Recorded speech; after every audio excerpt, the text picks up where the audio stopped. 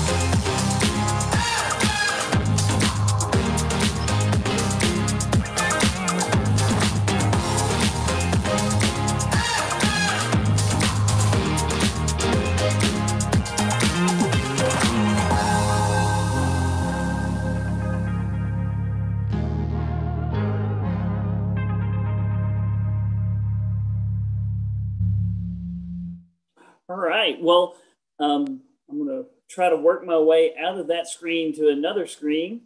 And as we get started, that video is a little bit about our innovation center and the products we make. And you saw towards the end of the video some of the customers we deal with. And if you looked across there, you probably saw just about every quick serve restaurant. And we do something with a lot of the restaurants that you eat at on a daily basis or weekly basis. Hopefully it's every day, but maybe at least on a good occasion.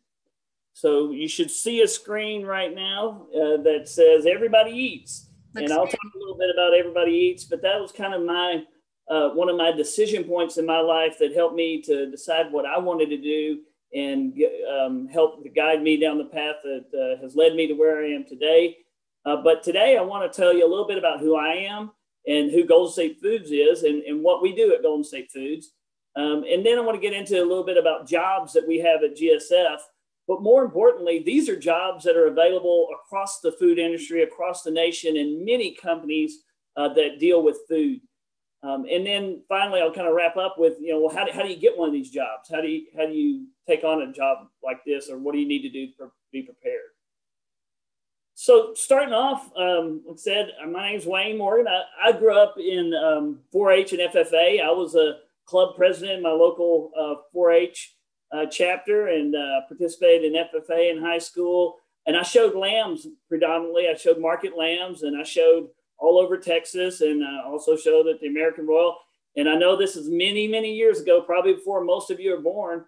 But back in 1984, I had the junior show champion and reserve grand champion at the American Royal. And so I showed Charlotte heifer at Houston Livestock Show. And you see a picture here, it's kind of fuzzy, but had a champion scramble heifer at that show. And then I ended up going to Texas A&M University in animal science. And I was on the livestock judging there and the judging team and the meat animal evaluation team. And here's This is my livestock judging team. But I grew up involved in agriculture and involved in, raising animals, and I loved it. And it was a part of my life that I wanted to continue. And I thought about doing other things, but I ended up making my way to Texas A&M and studying animal science. I did have to leave Texas A&M for a while, and I joined the Marine Corps Reserves. I needed the money. I needed to pay for college, and that was a way for me to pay for college. So I joined the Marine Corps Reserves, came back to A&M, and started working for the Texas Agriculture Extension Service as a student worker, and ended up working for the Extension Service all the way through my bachelor's, master's, and PhD at Texas A&M University. And I graduated from A&M in 1997, and I went to work for the Texas Beef Council. And I loved working with the Beef Council. It was a great job, but I felt like I was missing something, and I wanted to do something else. And so I got an opportunity to go to work for Texas A&M, or I go interview at Golden State Foods in Conyers, Georgia. And when I left there, I knew it was something I wanted to be a part of. When I took Animal Science 107, that's the introductory animal science class at Texas A&M, the professor there, Dr. Howard Hesby, said there are only 3 ways to really get into commercial agriculture as a farmer or a rancher. You either are born in it, you marry into it, or you have to win the lottery in order to afford to get into it on your own. Well, I didn't have it. I wasn't born into it. I didn't marry it, and I haven't won the lottery. So I knew it was going to be a difficult road to get me into animal agriculture, but it was the field I loved, and it was what I loved doing. So I decided while I was working on my master's, and my master's was in beef cattle production, I looked around and I saw a lot of my friends who were in the meat side had some great job opportunities, and they were doing some things that were really interesting. So I switched over to the meat science department when I started working on my PhD to prepare me for what later became the field that I would go to work in. So I went to Golden State Foods for this interview, and I fell in love with the place. I loved the people, and I loved everything about it. So I ended up starting work there in 1998, March of 1998. And over the years, I've done a lot of different jobs at Golden State Foods, but I want to tell you about Golden State Foods, and maybe that'll give you a little flavor for why I like it so much. The company was started in 1947, and we're a global manufacturer supplying food service and retail establishments around the world. And we have a lot of different divisions, and I'm going to talk in a little more detail about the different divisions, but the one I work in is we call it our protein department, and we do fresh and frozen beef patties and custom beef and pork grinds. We have a division that does what we call liquid products, and they do condiments and sauces. We have an ice cream or aseptic business that does like ice cream mixes and syrups. We have a fresh produce division, and then we have a distribution business. As I mentioned, we started in Golden State Foods in Southern California, the Golden State, back in 1947. And our original founder started kind of working out of the back of his truck, distributing different products to restaurants and retail. But in the late 50s, he partnered with Ray Kroc. As McDonald's was getting going and starting this franchising business, our founder partnered with Ray Kroc, and our business grew with the McDonald's business from the late 50s on through present. We started in the U.S., started in Southern California. We ended up building a plant in Conyers, Georgia in 1975. We built a plant in Cairo, Egypt in 1994. We bought a produce company in Australia in 94. And we just grew the business on and on. In 2007, we started a quality custom distribution business. And we just kept accumulating businesses and growing to where we are today. Our most recent 2 plants, in 2017, we built a new protein plant or beef plant in Opelika, Alabama. And then in 2019, we built a new liquids plant in Burleson, Texas. So if you take a look at the map, you'll see that, while the bulk of our production and facilities are over in the United States, as I mentioned, we have a plant in Cairo, Egypt. We have a plant in Australia, a couple of plants in New Zealand, and then we have 3 plants in China. So we really do have a global business with facilities across the world. And each one of those businesses are different. And I want to tell you about each one of them so you can kind of get an idea of the diversity of the business that we have. So first of all, I'll talk about liquid products. In our North American liquid products business, we have 3 facilities, one in City of Industry, California, which is outside of Los Angeles, one in Conyers, Georgia, which is just east of Atlanta, and then one in Burleson, Texas. So we have these plants across the nation, geographically located so that we can ship to everywhere in the U.S., and we export some of the product to other areas of the world.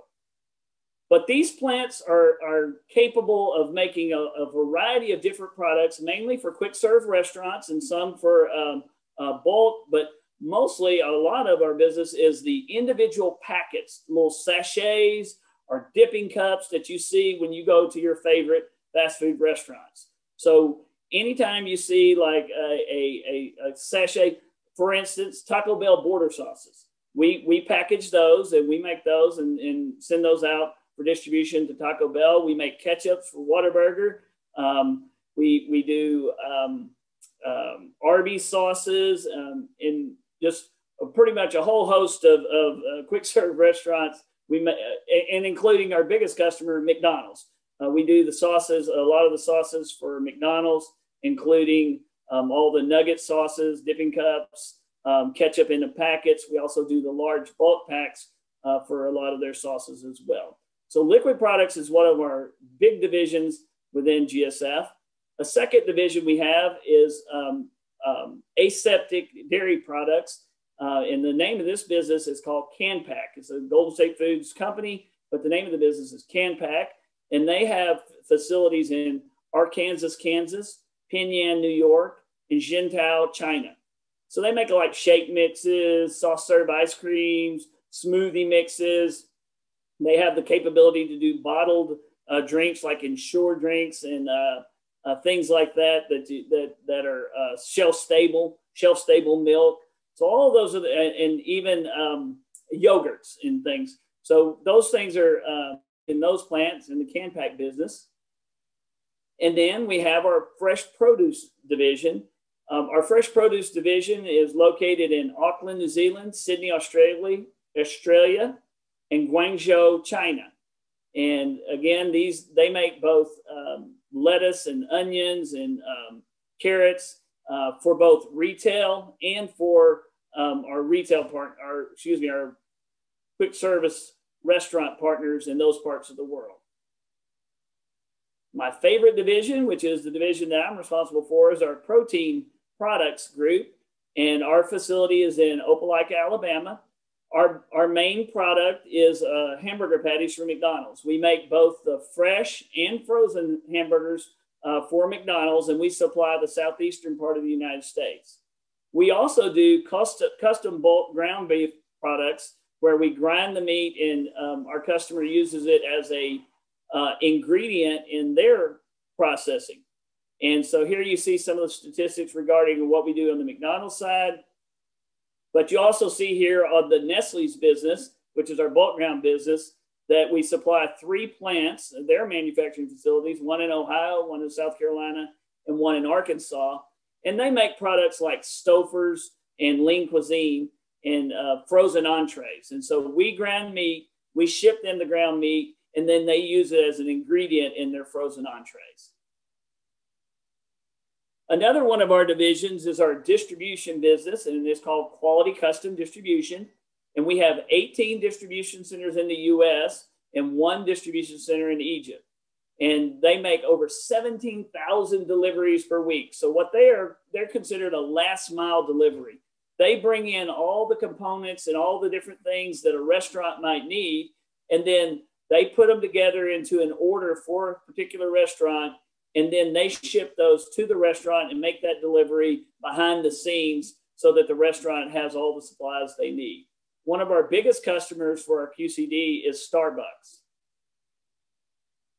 So all these businesses are very different. They all have the commonality that they're primarily focused on quick serve restaurants. But other than that, and they're all food businesses, but other than that, they're really pretty different. But we have one thread that kind of pulls us all back together, and that's our company creed and values. And so if you take a look here at our company creed, I'm not going to read it all, but the very first line says a lot that we believe in dignity. We believe in God and the dignity of all people. And that is really one of the tenets of our company, is that we do believe, and we think that people are the center of our success. And we want to make sure that we're treating people right internally as well as externally. And it's a core part of our business and a part of our management. The second component of our mantra is our core values. And we have 4 core values, and they are: treat others as you want to be treated, make the best product, give the customer a fair deal, and maintain the highest standards. And we feel like if we can hold to these core values with our creed, that not only will we be successful, but our customers will be successful, and all of our associates will be successful across GSF. And in an effort to make sure that we are successful, and you see it in our creed, we believe in the commitment to people, not just any particular people, but all people. And we strive to make sure that we have a diverse group of people that represent all the people in the areas that we live and work. And we want to make sure that we bring all those thoughts and all those mindsets to the table, because we believe that diversity of thought will help us to be better and help us be successful within our businesses, but also with our customers. One of my favorite things about Golden State Foods is that we created the Golden State Foods Foundation. And we made this foundation back in 2002. And the mission of our foundation is to help improve the lives of children and families in need in the areas where GSF associates live and work. And so what we've done is we've empowered our local committees where our facilities are to come together and to create these foundation committees that go out and raise money through either fundraising efforts or through giving within the facilities. And all the money that they give within their facility, 100% of that money, they're able to then go out into their community to use to help children and families in need.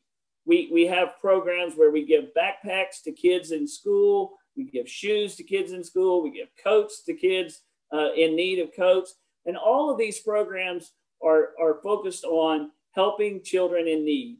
And it's one of the areas that I'm most proud of, that I was a part of from the start when we formed this back in 2002.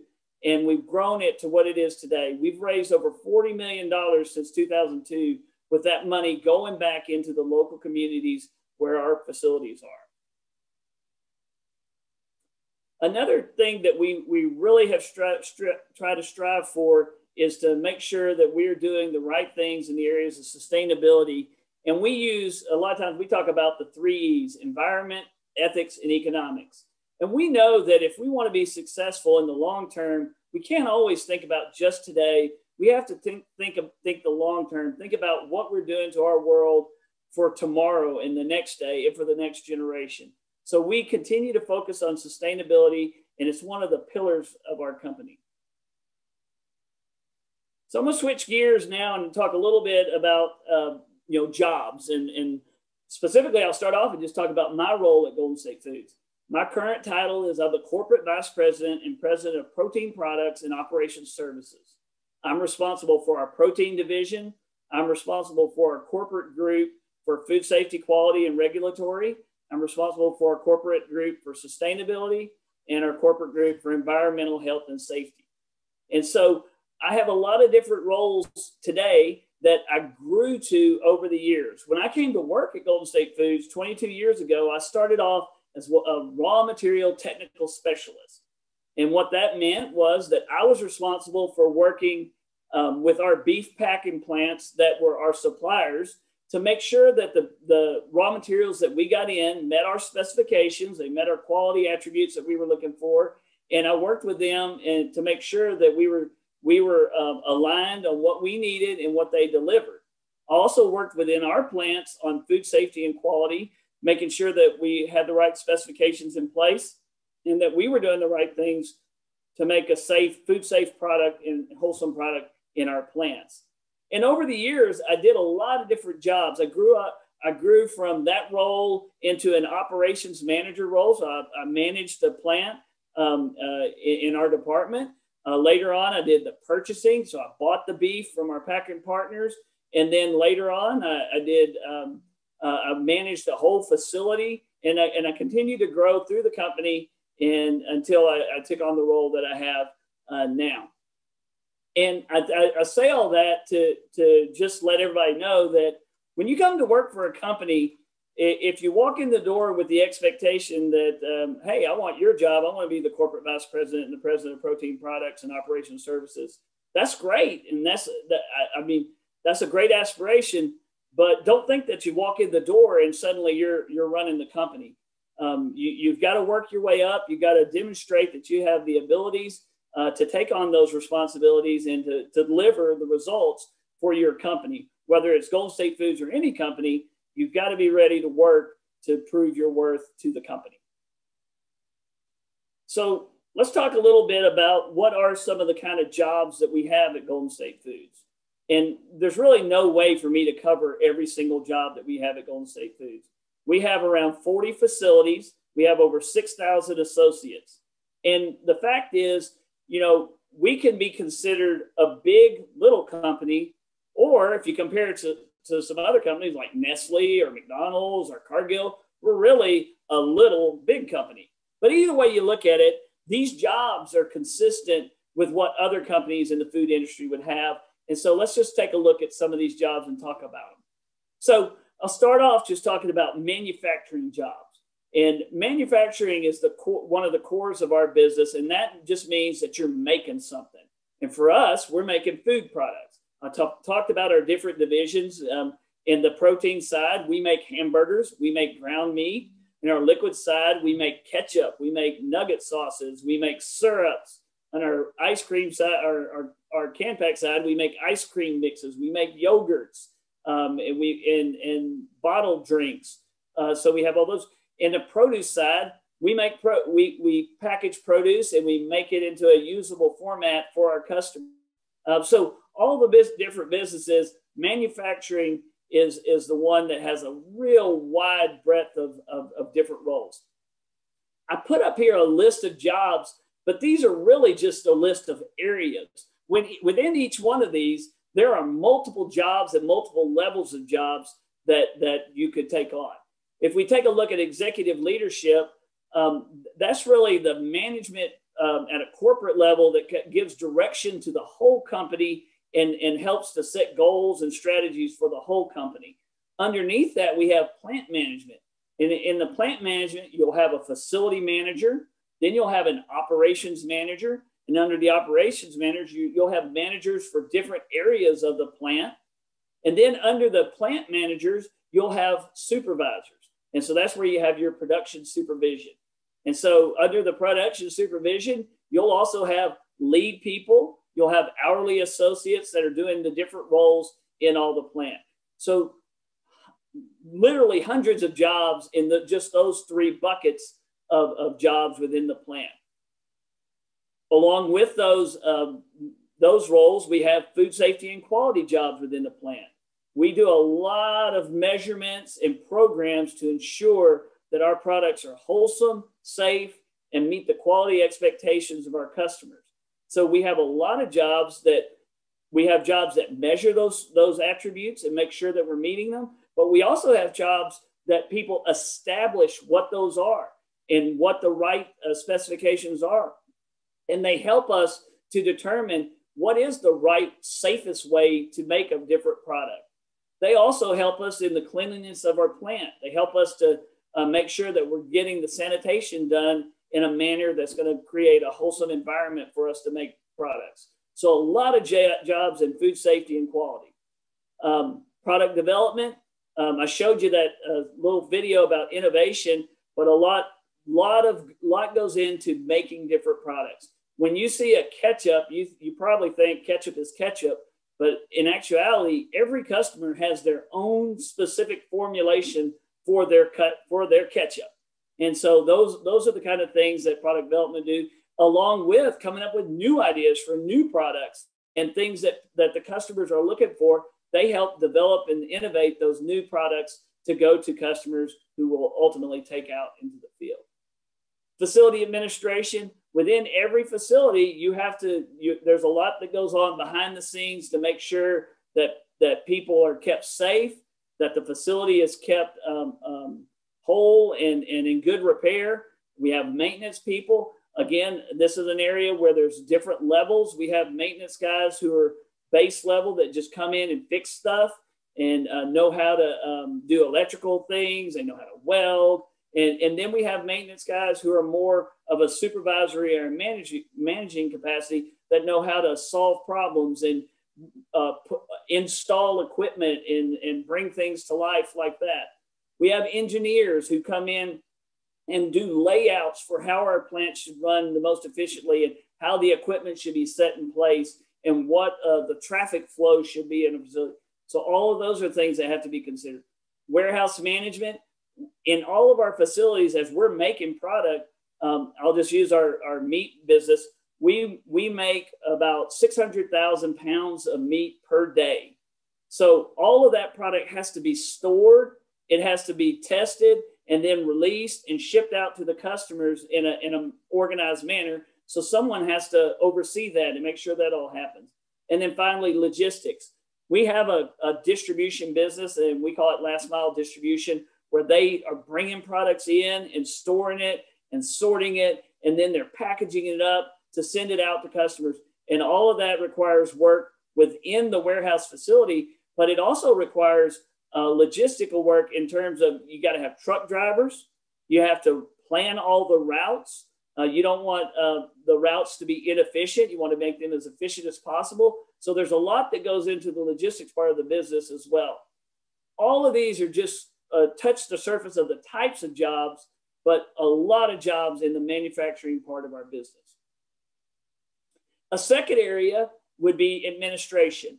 So as all those things are being done in the operations side, we have to account for it all. So we have an accounting group that counts what products we make, how much it costs to make those products, bills we have to pay. They take care of all that.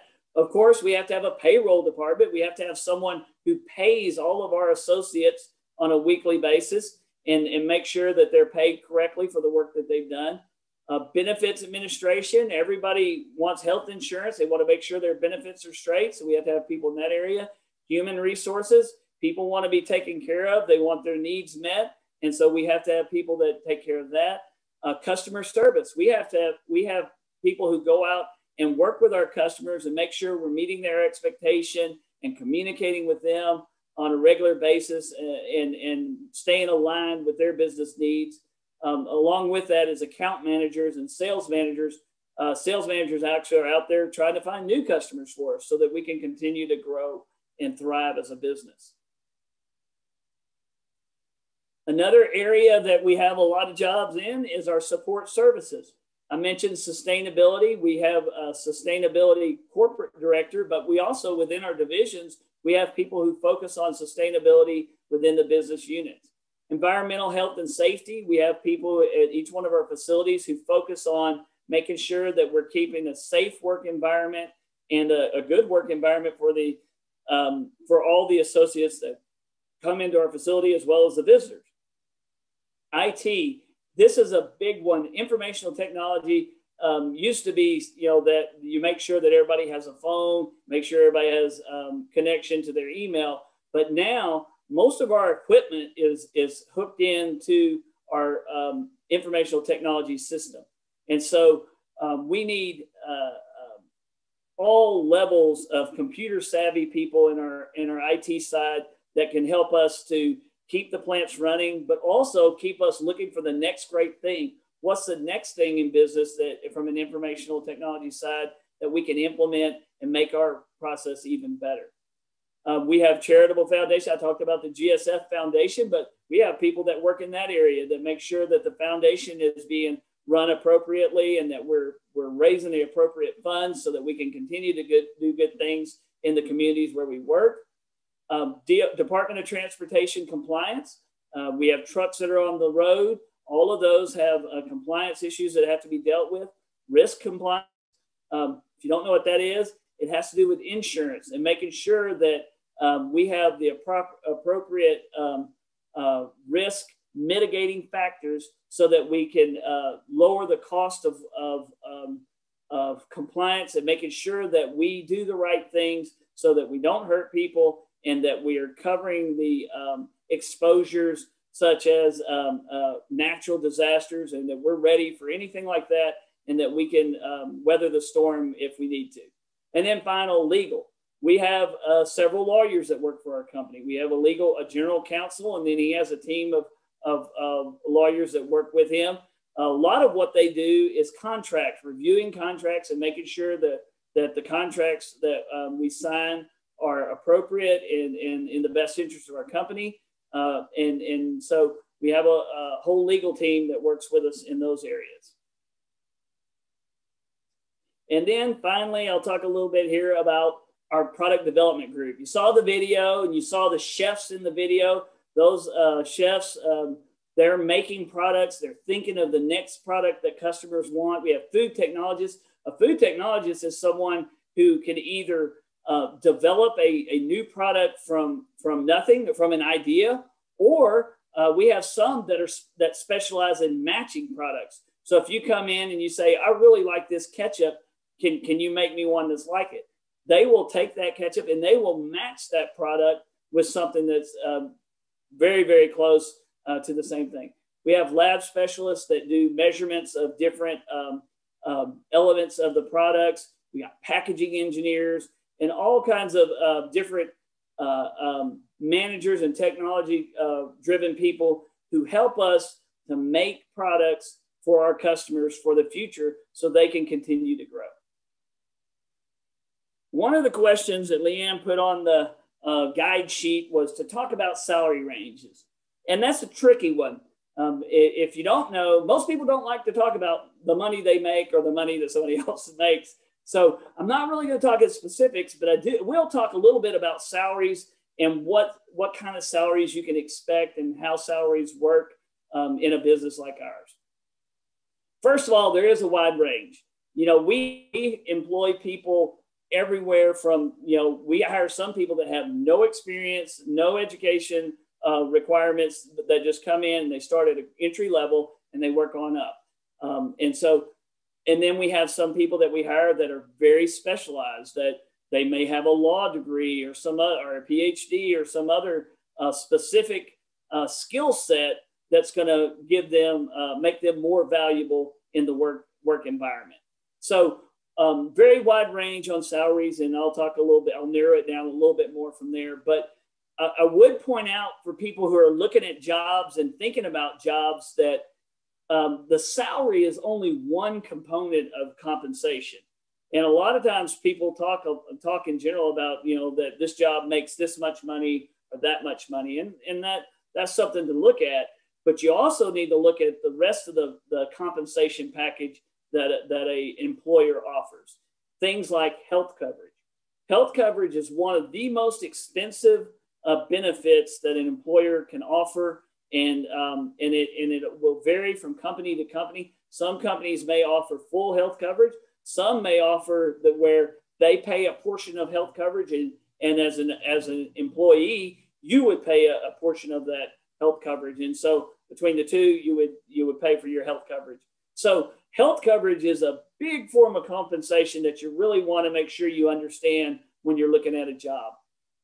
A couple of other things to consider. Some businesses offer bonuses. Some offer car allowances. Some offer long-term incentives, which is some form of payment over time that they use to help retain people. So those are some things to consider when you're looking at a compensation package, not just salary alone. But when we talk about the payment that someone's going to get as an employee, we can break it into two big buckets. One's salary positions and one is non-salary position. a salary position is paid based on you working for the company. You don't clock in a certain number of hours. You are paid based on the fact that you work for the company, and the hours are not really measured. So in general, and this is not an absolute, but in general, most salary positions we're looking for, they do require some kind of college degree or a certain number of years of experience in the specific area that we're hiring you for. So if you don't have a college degree, but you've worked in this particular area for 10 years, then that experience could offset the fact that you don't have a college degree. Depending on the location, sometimes salaries are higher and sometimes they're lower. If you live in Sydney, Australia, you're probably going to get a higher salary than someone that lives in, say, Conyers, Georgia. And the reason why is the cost of living in Sydney, Australia is very high. And to be competitive in that workplace, you have to pay a higher salary.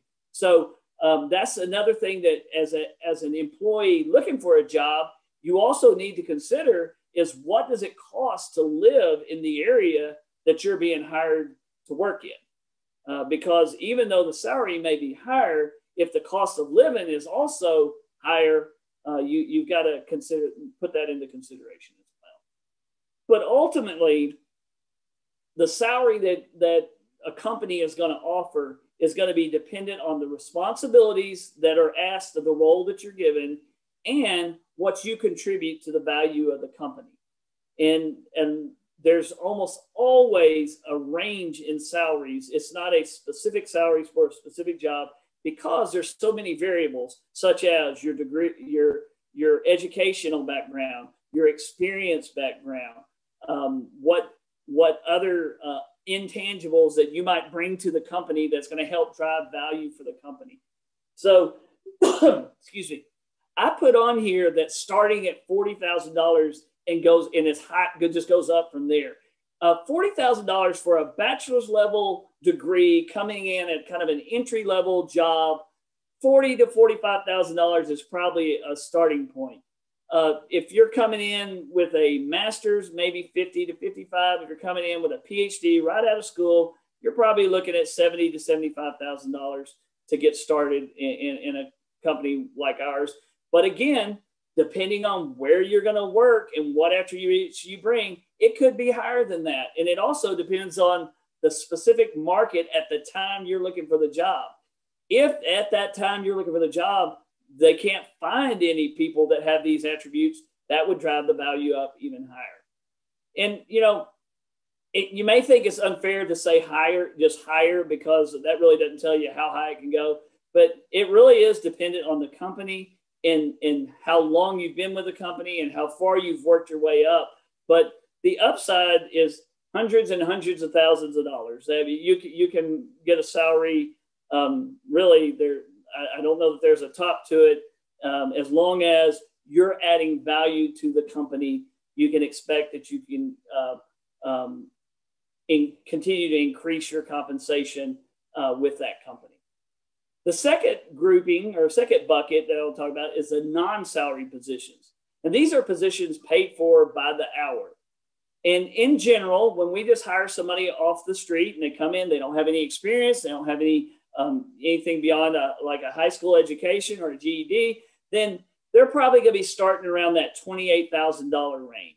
And they'll have the opportunity to gain experience and to grow and to take on new positions and to continue to move that up higher and higher. But most of these positions are paid by the hour.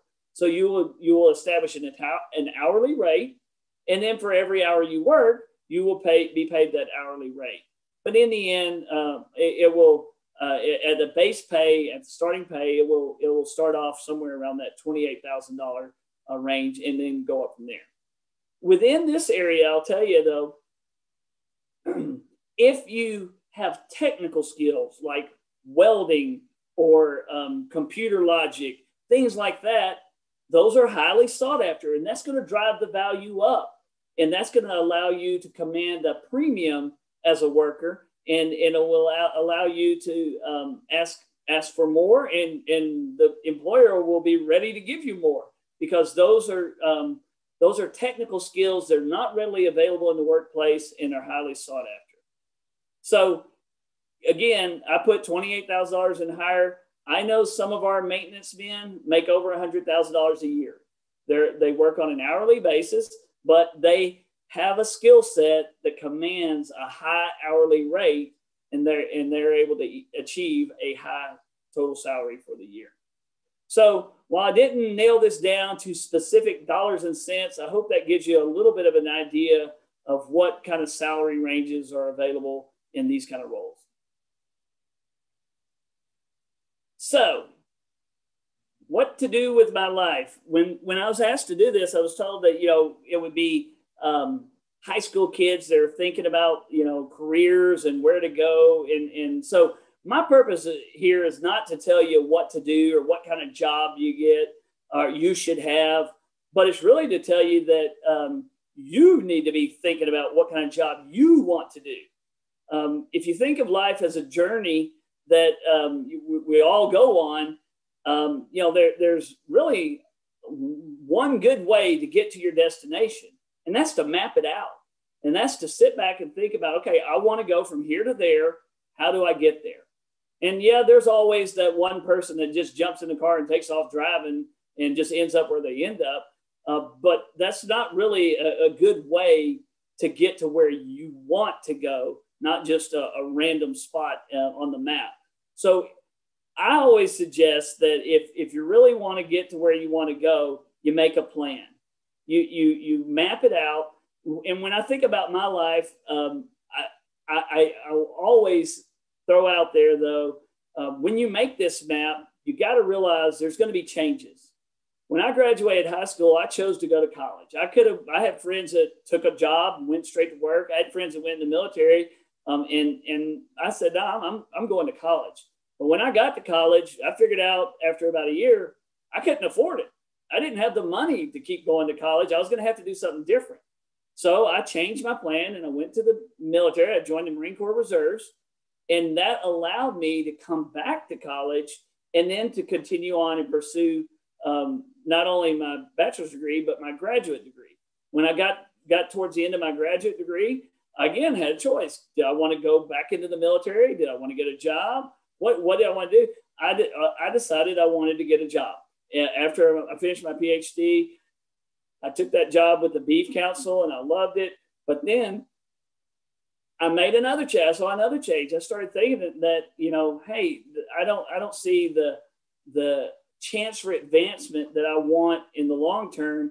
So I made another change. The bottom line is life is full of changes. And although we do make plans and plans are good, you also have to have that flexibility to change. And if we haven't learned anything from 2020, we all should have learned that you have to be prepared to make change and to make good decisions, and then make the best decision you can at the time, but be willing to make changes to adapt to the situation you find yourself in. So I've mentioned that I believe that a big part of getting where you want to go is to make a plan. And part of making a plan is setting goals. And if you want to, you can Google goal setting and you will get more hits than you could ever look through on how to set goals and what good goals are and how goals work. And that's great. If you want to learn more, certainly go in there and take a look at goal setting. But the bottom line is you don't have to use any sophisticated formula at this point in your life. The best thing you can do is start thinking directionally. What is it that I like to do? What is it that I want to do for the rest of my life, or at least as a part of the rest of my life? What is it that I want to do? Now, you can always talk to your parents, and your parents may surprise you that they do actually know some things. For years, my son has said that I'm going to play video games. And I've always questioned him. Well, what do you mean you're going to play video games? You think you're going to be able to make a living at that? And of course, he said, "Well, I read that this guy made $200,000 last year playing video games as a video game tester." And well, okay, that's great for him. But do you really think that that's something that you're going to be able to make a living in? To make a long story short, he's 17 now. And I think that he's realized that, well, that's probably not a realistic goal and not a realistic career path to embark upon. Now, he still likes to play video games, and he may actually help direct him to where he wants to go. And he may want to leverage that and follow an IT path or some kind of computer path or video graphics path. I don't know where he'll go with it, but I think he has realized that just a straight going to play video games for a living probably ain't going to work out. And I think that's what you need to think about too. What is it that you like to do? Do you like working with animals? Do you like to work with food, or work with or do you like to eat food? I'll take you back to the beginning where I said everybody eats. And that was one of the deciding factors, or one of the determining factors that helped guide me into a career in the food industry, is that I felt like this is something that's stable. It's not going away. I don't believe food is going to be replaced anytime soon. I believe we're all going to continue to eat. And so I see this as a great, thriving area for people to get into as they go through their lives, because there will always be jobs in food, I feel like.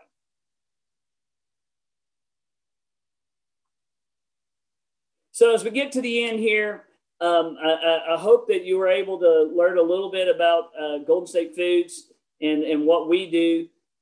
But agriculture starts at the farm. And you know, when I was a kid, I thought that I wanted to be a farmer for all my life. And that didn't work out. But what I discovered while I was in college is that there's a vast industry beyond the farm that's full of opportunities. And companies like ours, like Golden State Foods, we always need hardworking, intelligent people to continue to grow and do the things that we want to do in our businesses.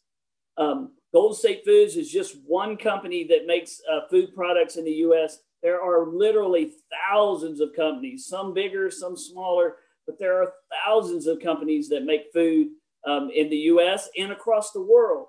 And those opportunities are not going away. So as you go through school and you start looking at, your future, I think it's a good idea to start thinking about what do you want to do and how do you want to get to where you're going? And the sooner you make a decision of what you like and what direction you want to go, you can start making plans to achieve that goal. Because I'm going to tell you that some of the goals that you may set will require some pre-work. Some jobs require you to have a specific kind of degree. Some jobs require you to have a specific kind of skill set that you will need to obtain in order to make that goal. So the sooner you can get that directional sense for what you want to do, the sooner you can start working to prepare to reach that goal. And then finally, I'll just leave with changes are coming. Changes have always been here, and they're not going away. So you just need to put that into your part of your plan, is that periodically I'm going to look at what I have planned and what the current situation is, and then I'll make the adjustments I need to continue to move me forward. So with that, I'll be glad to try to answer any questions about Golden State Foods or any of the things we've talked about tonight. Man, that was so wonderful. I actually got a comment in from a mom chiming in, which was awesome. She says, "Mom chiming in here. Wow, that was an excellent slide. What to do with my life, and so well spoken. Thank you." So that's pretty cool. We do have a really cool question here from Tina. And Tegan, how many hamburger patties do you make in an hour? So that's a trick question. So we have two parts of our operation. One is fresh and one is frozen. On the frozen side, we can do about 40,000 pounds per hour. And that's 10 patties per pound. So 40,000 times 10 is 400,000 patties in an hour on the frozen side.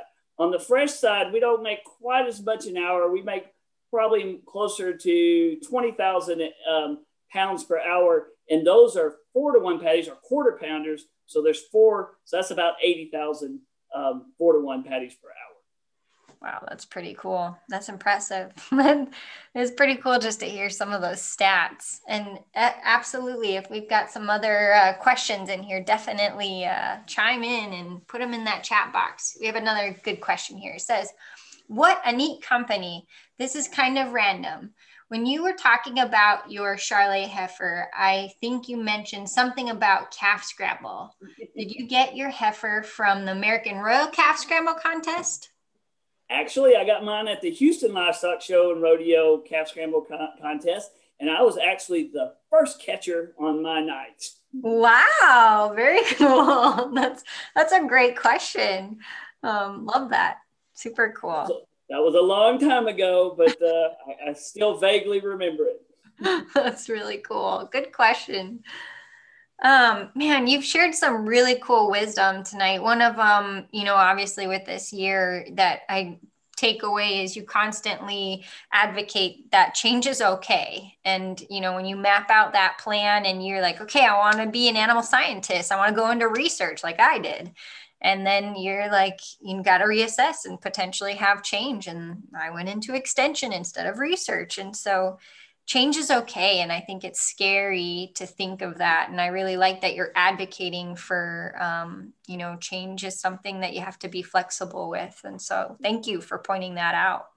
I actually started off when I graduated high school, I got a job as a runner for a law firm because I love to argue. So I thought law would be the thing.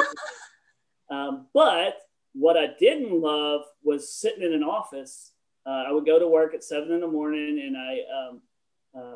like I said, I was just a clerk. I picked up papers, I filed files, I ran errands, I took bank deposits, and I decided after doing that for a while that I preferred to do something else.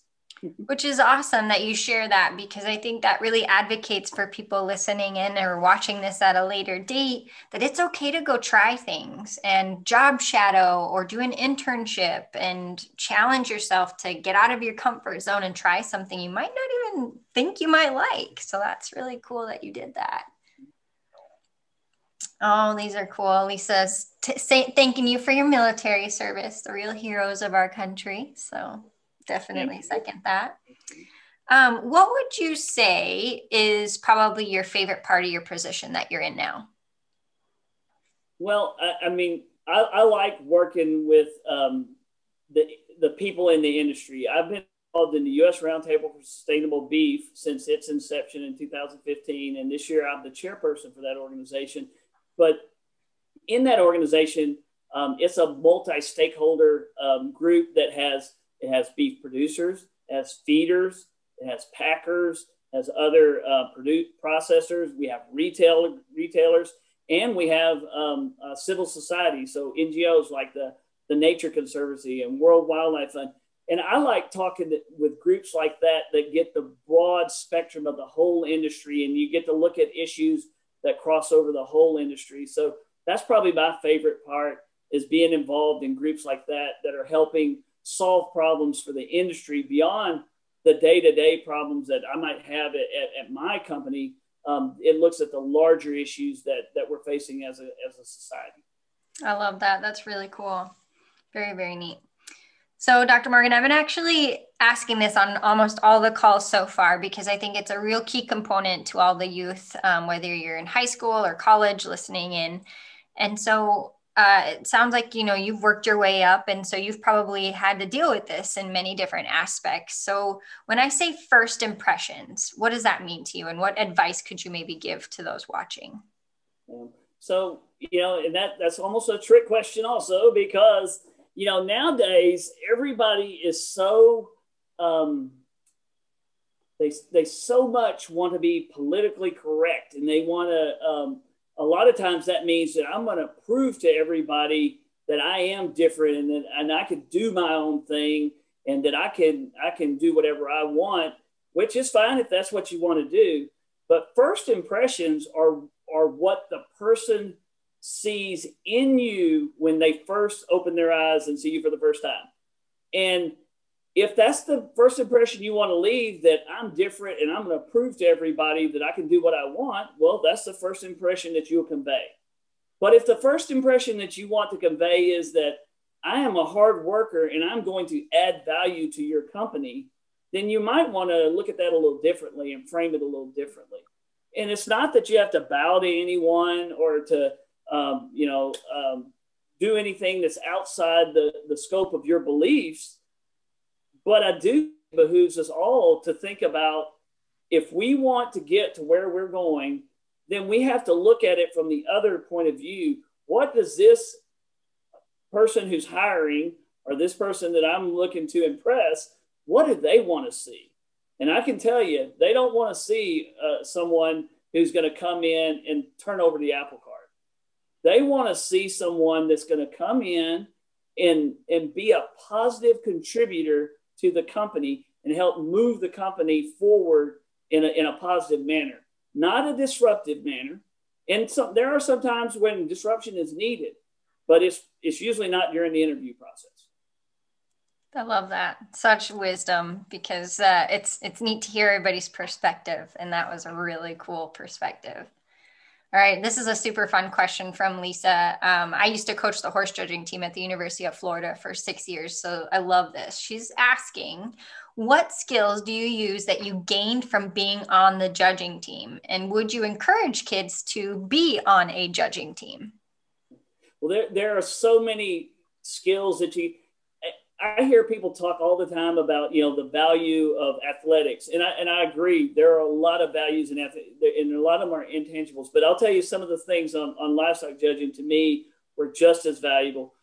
First of all, just working with a team, working with a group of people to get something accomplished. It's not all about the one individual, even though in livestock judging or any judging, usually there's an individual winner, but there's also a team aspect. And I don't know if any of y'all have ever seen the movie Monsters, Inc., but one of the competitions, the two guys race to the end and they get through, and then they figure out that it doesn't matter that they finished first and second. It's where the team finishes that counts. And I think that's one of the things that I think is valuable. But one of the biggest values of all judging programs to me is helping people get the ability to communicate with someone. Communication is the biggest impediment that we see in our company. When we talk about problems, when we have a problem at one of our plants, it's usually, we have production problems where this equipment doesn't, but those are all solvable. You just go out and you fix a piece of equipment, you move on. But we have communication problems in every plant we have. We do an annual survey of our associates across the company, and it always comes back that the number one problem is communication. I'm not getting communicated with. And so it's not going away. And all you can do is try and try and try again. But it starts with the individual one-on-one communication. And in livestock judging, I think that was one of the things that I learned, was how to formulate an idea and then present it in an organized manner, so that someone else could understand the message I was trying to convey. That's pretty cool. Now, just curious, were you on a judging team in your 4-H years as well, or just collegiate? Yeah, when I was in 4-H, I did judge locally, but I never went beyond local. One of my roommate in college was actually he was the national champion in 4-H livestock judging. So that would have been in 87. Wow, that's pretty exciting. Very, very cool. Keep those questions coming. I have another good one. All right. So whenever I get college kids in my office or 4-Hers, a lot of the self-doubt starts to come in, and they'll be like, I can't do that. I'm going to fail. What would you give for advice for people that get that sense of fear for failure? I've been doing this for 22, 23 years, and I still get nervous sometimes when I have to talk to a certain group or I have to interact with a certain group. And a lot of it is I think that's just part of some people. Some people seemingly don't have it. They just bolt through everything. But I sympathize with people when they have that self-doubt. When I started off at A&M, Dr. Griffin was one of my professors, and I worked for him, and Dr. Sable and Dr. Larry Bowman. And when I listened to these guys talk, they had all the answers. It didn't matter what anybody asked; they had the answer. And I always it did strike fear in me that how could I ever get up in front of a group of people and be prepared to answer all these questions the way they did it? And so the first thing I think is preparation. I mean, I listened to them. I tried to study. I tried to learn, and I tried to do things because I found that I learned more from actually getting out and doing things. And then the other element is just time. No one expects a young person coming out of college to have all the answers. As a matter of fact, if you're coming out of college and you think you have all the answers, you're probably going to find out real quick that you don't. I think that having realistic expectations of yourself is the first thing, because nobody else expects you to know every single thing about every single thing. But then just, good work ethic and learn things. And when you don't know something, admit you don't know it and go figure it out. Go learn about it. Mm-hmm. Oh, I love that. So good. Well, that has been an amazing wisdom bomb that you continue to drop. So thank you, Dr. Morgan, for sharing your guidance with those that are watching. Is there any more questions out there that you guys would like to say or ask? And if not, man, tonight has been wonderful. Thank you so much for sharing such good wisdom. And I can't wait to see what other people say when they watch this, because I know I learned a lot. So thank you so much for your time and sharing stuff about your company and about yourself tonight. I know it's going to be incredibly helpful for a lot of youth. Well, thank you all for inviting me. And I hope that you're able to get a lot of people to come to work in the food industry. We need them. Yeah, yes. All right. With that, I think we'll let you continue on to the rest of your evening. And thank you. Okay. Thank you very much.